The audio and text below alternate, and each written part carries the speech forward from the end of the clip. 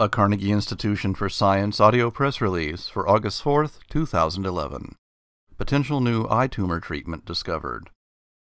Carnegie's Karina Konkreit, Maggie Sunbay, and David McPherson are among a team of scientists whose research demonstrates that a specific small segment of RNA could play a key role in the growth of a type of malignant eye tumor called retinoblastoma. The tumor is associated with mutations of a protein called Rb, or retinoblastoma protein. Dysfunctional Rb is also involved with other types of cancers, including lung, brain, breast, and bone. The research focused on a cluster of microRNAs called MIR1792. MicroRNAs are short, single strands of genetic material that bind to longer strands of messenger RNA. Messenger RNA is the courier that brings the genetic code from the DNA in the nucleus to the cell's ribosome, where it is translated into protein. This binding activity allows microRNAs to silence the select genes in a targeted manner.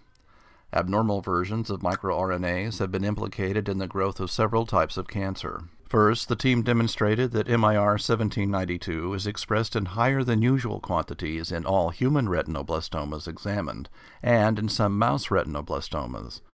The authors then engineered mice to express high levels of MIR1792 in their retinas.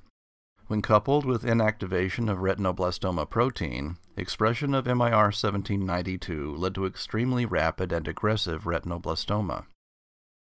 Then they showed that this abundance of MIR1792 acts to suppress an inhibitor of proliferation called P21-CIP1, which is supposed to compensate for the loss of retinoblastoma protein. These findings show that MIR1792 overcomes the cell's attempts to compensate for the loss of retinoblastoma protein and could be similar in other types of cancers. The microRNA cluster could represent a new therapeutic target for treating tumors caused by retinoblastoma protein deficiency. The Carnegie Institution has had over 100 years of extraordinary discoveries. To continue this tradition, Carnegie scientists need your support. For more information about this and other cool science, visit our website at carnegiescience.edu. This is John Strom.